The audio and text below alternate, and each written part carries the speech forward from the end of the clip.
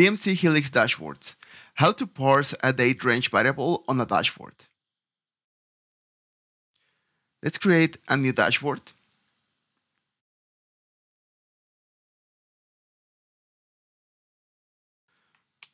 For this example, we're going to use this basic query that will contain the incident number, submit date, and last resolved date.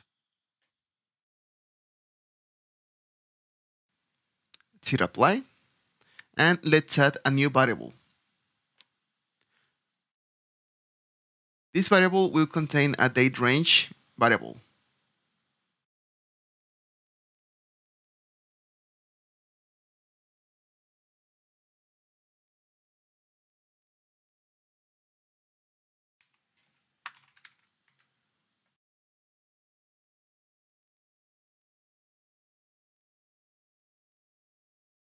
Now we can see the new date range displayed at the top.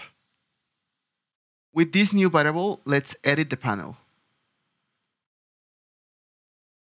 Initially, we were only referencing to date picker using this syntax. This means the date will be picked from the date picker that is in here. Now, if we want to use the new variable as a date range, we need to add it in the query.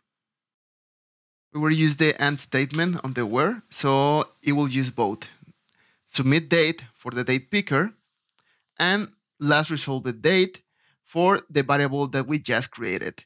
The syntax in here, we need to use from, that will take the first portion in here, and the two will be used in the second one.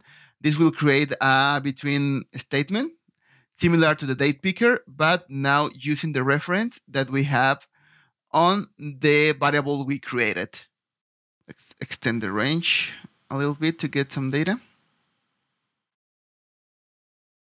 21 to today.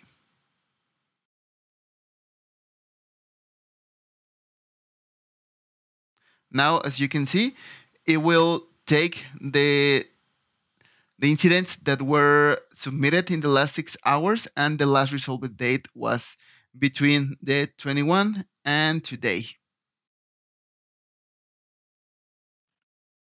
Thank you, and see you on the next one.